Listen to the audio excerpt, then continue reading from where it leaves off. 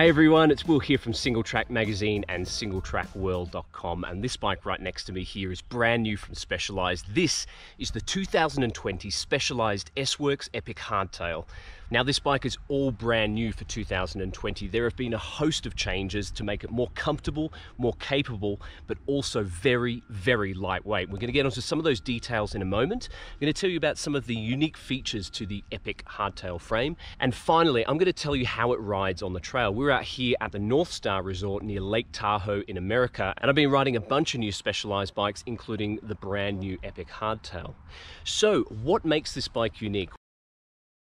Well, for a start, Specialized claims you're looking at the lightest mass-produced carbon mountain bike frame on the market. How light? Just 790 grams. That is unbelievable, and what's even more impressive is that number is actually Specialized being relatively conservative. We've got a frame here at the launch that we weighed, a medium frame, which actually came in around 760 grams, so incredibly lightweight. The previous S-Works Epic Hardtail wasn't exactly a heffalump. I mean, that frame had a claim weight of around 860 grams, so not a huge weight drop going to the new frame, but it's about 10%, and in the world of weight weanieism, that's a significant weight drop. What's perhaps more impressive is the fact that this whole bike has gotten quite a bit longer. The whole bike has grown, so despite it getting bigger, it's actually gotten lighter. So how has Specialized gotten the weight down on this frame? Well, they've scrutinized the carbon fiber layout to ensure there's minimal overlap between all of the carbon plies throughout the frame. You'll notice that some of the tube diameters have actually gotten smaller, particularly the seat stays. These guys have been thinned out quite a lot. Now, aside from reducing weight, that's also increased rear end compliance, basically to make the bike more comfortable to ride.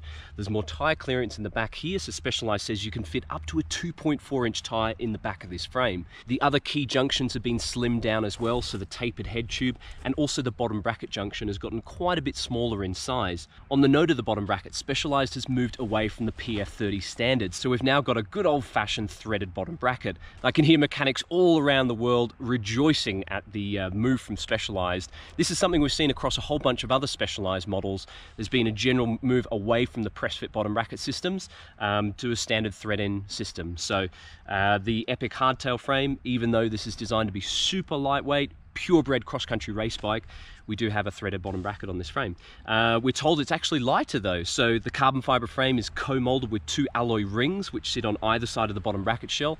After the frame has been baked in the oven, these alloy inserts are then tapped, and the idea is that's designed to provide really precise alignment so that the bottom bracket and the axle lines up nice and neatly inside there. Very, very neat. The other key change on this bike has been a move from the 27.2mm seat post diameter to 30.9mm. Now, normally that would mean increased weight and also increased stiffness as well. And what Specialized has done here is they've made the walls very, very thin, so even though the diameter is increased, the walls have gotten thinner. We've also got this lovely little curve down here just above the bottom bracket. Now, this arced seat tube is designed to provide more compliance. So even though the seat post has gotten bigger in diameter, Specialized says the compliance level is actually the same as the previous frame. So still a nice smooth riding bike, but with that 30.9mm seat post diameter, you have a load more options for fitting a dropper post on this frame. And fitting a dropper is something that cross-country racers are increasingly looking to do. This frame will take a dropper post, and you can run the cable internally through the frame, and it'll pop out up the head tube. The other big change on this bike has been the geometry. Now, to make it more capable for highly technical World Cup cross-country courses, Specialized has slackened out the head tube angle by over a full degree. We're now at 68.5 degrees on the head tube angle. Not only that, but they're also running a reduced offset fork, and this is something we've seen on the full suspension Epic FSR model. We've gone a 42mm offset on this RockShox SID fork here. And the idea with that shorter offset and that slacker head tube angle is to create more trail on the front of the bike. That's to give you more stable steering and reduce that sort of twitchiness and kind of nervous handling that you can get from very lightweight racy cross-country hardtails. The whole bike has also gotten longer, so every size has grown in reach by about 12 to 14mm.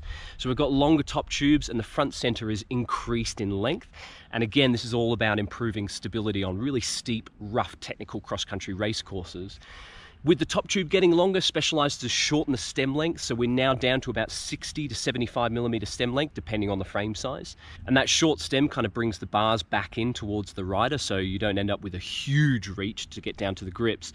That shorter stem also quickens up the steering a little bit, so even though we've got that slacker head tube angle and the reduced offset fork, the short stem helps to give the front steering a nice light, kind of easy and agile feel. Make no mistake though, this is still a full-blown cross-country race bike, so the riding position is still fairly stretched out, fairly low at the front, nice short head tube on here, so you can get the bars down really low for a really powerful and efficient climbing position.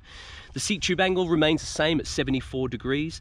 Likewise, the bottom bracket drop, that's about the same at 63 millimeters below the hub axle line.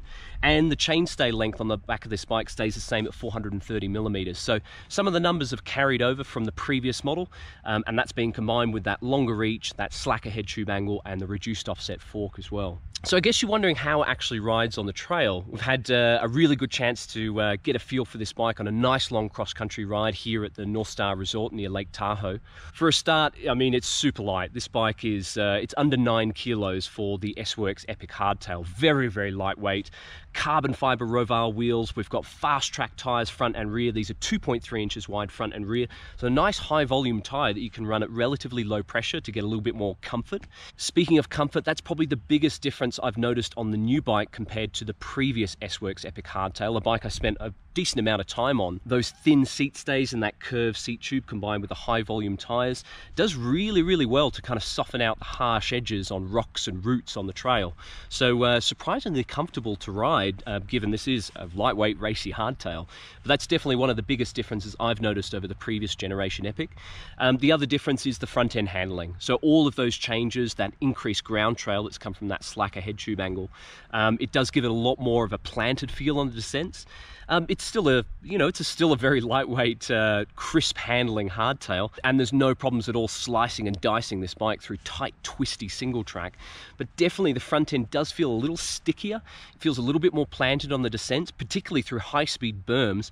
You just get less wiggle through the front wheel. And this was something I've experienced before on the full suspension Epic, which also has that reduced offset fork, and it provides a noticeable difference on this lightweight hardtail. So definitely a big improvement in stability, but still with that crisp handling, that fast acceleration, and that super low weight that makes this bike absolutely deadly on the climbs, but now also very deadly on the descents as well. So far, I've been very impressed with this new S-Works Epic Hardtail. There'll be a range of different models in the Epic lineup for 2020. Now, the top S-Works models, there'll be a couple of those.